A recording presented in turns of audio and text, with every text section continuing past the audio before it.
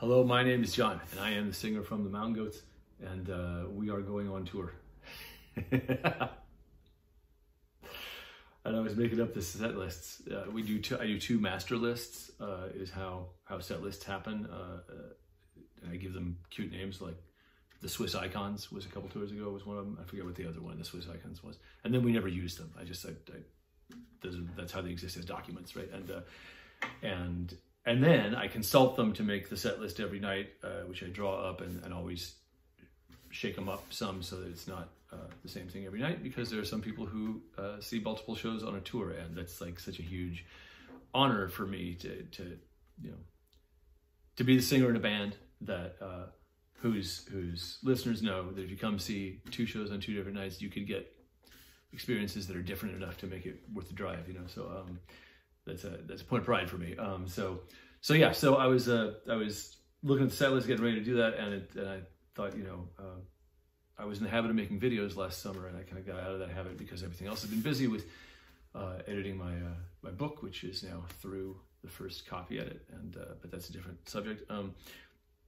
And I was looking through stuff, and I thought, why don't I talk about the record that's coming out that we will be touring, the Mountain Goats, Dark in Here, and which, if you haven't heard the story, the original idea was to release Getting Into Knives to announce it, right, and do the whole thing where a single comes out, and then in Washington, D.C., on the first night of the Getting Into Knives tour, people would find out there was in fact a second album that we had secretly recorded and pressed up. And I'll always be curious about whether we would have been able to keep it a secret. We recorded it just as the pandemic was beginning, the last week before lockdown. While we were recording, South by was canceled. I think the NBA canceled their season during that week in Muscle Shoals, Alabama.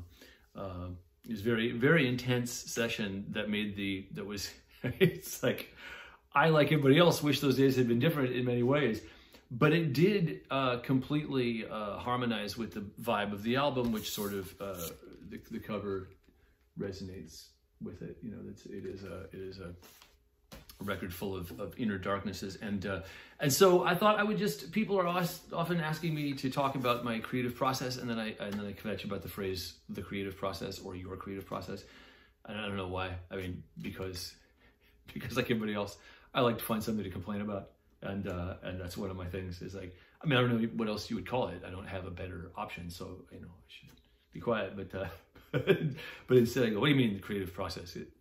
Because I think of it as labor, and calling it. Nobody asks for somebody's creative process, you're in any other way except to, I'm always against setting the work of writing in some sort of exclusionary of labor category. And I'll be doing a 12-part YouTube series on that concept of writing as labor. It's going to be really exhausting for all of us, but that is not this.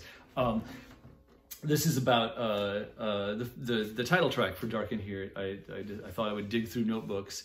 This is the Rodeo Queen notebook. This is sort of like I have tons of these. I have a number of this particular one, and then other ones by the same company. I just really like these. I bought this one an age ago when I was out visiting friends in California, and I started writing down song titles in it. I mean, I bought it because I like the look of it. It has the 1948 Rodeo Queen, Marianne Mayfield Stephen at the Colburn Bowl on the front, and just something about that just really spoke to me. And it's got these, it explains how to read brands on the back. Now, I don't think branding is cool. I'm an animals guy, but still, I like knowing stuff like that, right? So, and I can see, this is, the notebooks are full of stuff that became stuff you may already like, and then didn't become stuff because God is merciful. So, for example, on the first page, there's all these song titles, some of which have gotten used. September 15th, 1983, Only Existing Footage, Lovecraft in Brooklyn, Wizard Buys a Hat, Stench of the Unburied, all those got used. Blunt Instrument Rag has not yet, because obviously I don't know how to play or write ragtime, but now that we have Matt Douglas, I think, come on here, come on and cheer. a guy who has a blunt instrument. But I mean, that would be foreign object, I guess. Matt will figure it out. Put a pin in that. The next page, a verse that I don't think I will ever finish. Dicing shallots at the cutting board with a blunt knife. This is my whole life. I kind of like that one. I don't think I'm going to do it though. And then the next thing that happened was a song called September 15th, 1983. And I don't know where I was when I wrote that. And there's a bunch of verses that didn't make it. A bunch of creative process stuff. And somewhere in here, I just start new pages of song titles every so often. I write them down, and some of them get made, and some of them don't. There's the original draft of what became Possum by Night. Possum bit the watering can, a true story. There's the new hybrid collection is in here, actually. Somewhere in here is Dark in here. Oh, man. And also here's Evil Priest Scene, which I haven't gotten to yet. It seems a shame. Shame on me. But yeah, Dark in here was in a notebook. I thought it was this one, maybe it's not. But before it was Dark in here, it was called The Orchard After Dark. I just found this morning. I was going through other notebooks trying to get stuff together to talk to you at an incredibly fast clip. I don't blame anybody if they... does YouTube have the thing where you can slow down the speed if like podcasts have? I don't know, because I couldn't do that no matter what. But with me, you have 100% my blessing to do that. So yeah, I found in this notebook, the thing that says Cauldron is a sticker. I forget where I got it. In the notebook I bought in Richmond, Virginia. During a time when most of the songs from the last two albums were coming out at a serious clip, sort of how things work with me is sometimes I'll just sort of be on, and then I can wake up and work, and it's a blessing to have that. It can also feel pretty... I become a little incompetent at living otherwise during those times, but yeah. So I was looking through stuff. I was looking to find where's Dark in here. What I found was this, right? And you can see it says The Orchard After Dark. I was like, I don't remember where I got that title from at all. But I also noticed if you heard Dark in here on the live stream show, or if the album's leaked, I don't think it has, but if it has and you've heard it or whatever, you know, it's in D minor. Whoa, D minor. We're feeling very ominous and sad and scared because of D minor, right? So, but originally, no, it was A flat. Right? A flat, we're feeling pretty, we can feel all kinds of different ways. Unlike D minor, absolutely set in stone. It's like, I still don't, you know, people who know more about music than me will say, look, a minor chord is not inherently this or that. It's how you deploy it. But, you know, I hold to my childish conceptions of D minor. How is that not sad? Of course that's sad. So, but yeah, so I looked up the original demo, which I would play you now, but it's in the same phone in which I'm shooting it in an app called Studio Mini. So I listened to it and retaught myself how the original chorus, and this was all that was in there, is the chorus and then a different bridge line that never got used. And you'll notice somewhere there's this modulation here. I don't know if you can see this. And then it says, a note to myself, no, it's in E major, which, as we know, I did not wind up heeding my own admonition there. I don't know what this whole C sharp minor BAE stuff was, but the original was it was much more of a Corner's Gambit kind of vibe, and it went, let's see.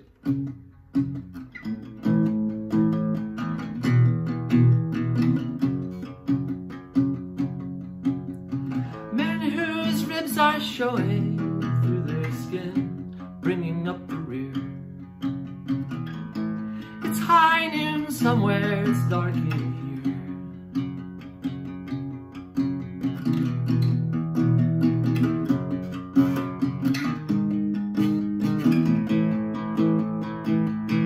It's dark in here.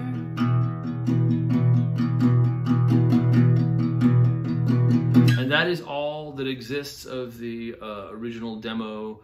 It apparently from the title it said like The Orchard After Dark second or something like that, which is usually how I annotate things to say that there was another, but it looks like I deleted the previous bits. There is one, there was one other bit of chorus that doesn't survive when the song actually gets written, which went, I haven't actually sung this one this morning, so wish me luck. Once I burned my fingers swinging from the chandelier. The lights were blazing, it's dark in here. It's dark in here.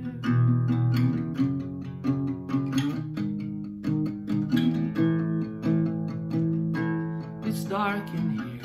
So it was like a sad song of demise, and then the next thing that happens, oh yeah, Orchard After Dark continued on the next page, but then the lyrics take a much darker turn, and it looks like the first line that I got of the new direction was tired of running, tired of never standing still, and then I don't remember this stuff kind of happens in a frenzy, so I sort of have to excavate the process by looking, but I can tell by looking at it, it's like, oh, okay, that was the first line I thought of, and I thought, well, that's a hunted sort of feeling. That's not this sort of reflective, that thing I'm just playing now, it's very Elijah, it's a reflective thing.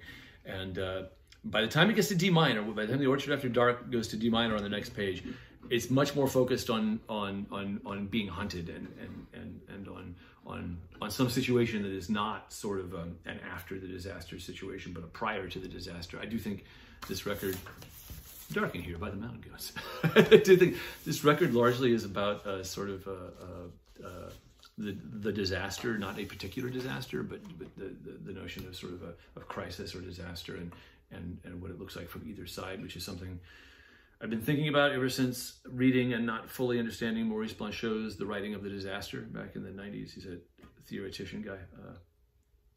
Originally, one of the working titles for The Quarter's Gambit was Blanchot. I was counseled against calling it that by friends. So yeah, by the time it gets to D minor, I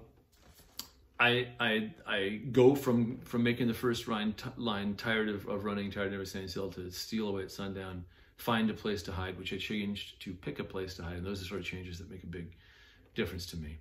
And that's the point at which, I don't know if you can see this, but at which the redactions and the revisions become considerably fewer, right? There's a few lines that get scratched out where, be ready for them when they come becomes, no, be ready when you come. There you go. That's a much better line.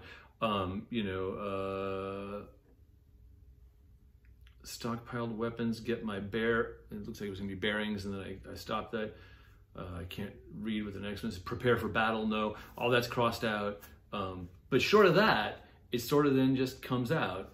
And I'll play the first verse and then be done with John on process.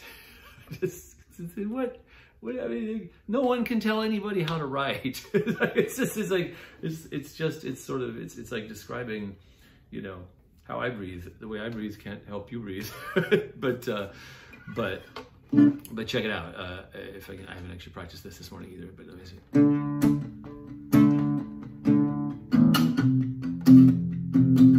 No, it's not G. What is it?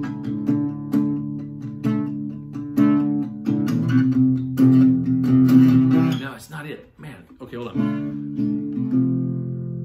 It's like the 5. What's the 5? No, it's not the 5. Oh, there we go. There we go. Steal away at sundown. Pick a place to hide. Check for signs of ambush. Hunker down inside. Tired of running, tired of never standing still. I'm doing that wrong. What is it? Hear them riding up the hill. Men whose ribs are showing. Men. Let me start that again. Away at sundown, pick a place to hide, check for signs of ambush, hunker down inside, tired of running, tired of never standing still. Hear them riding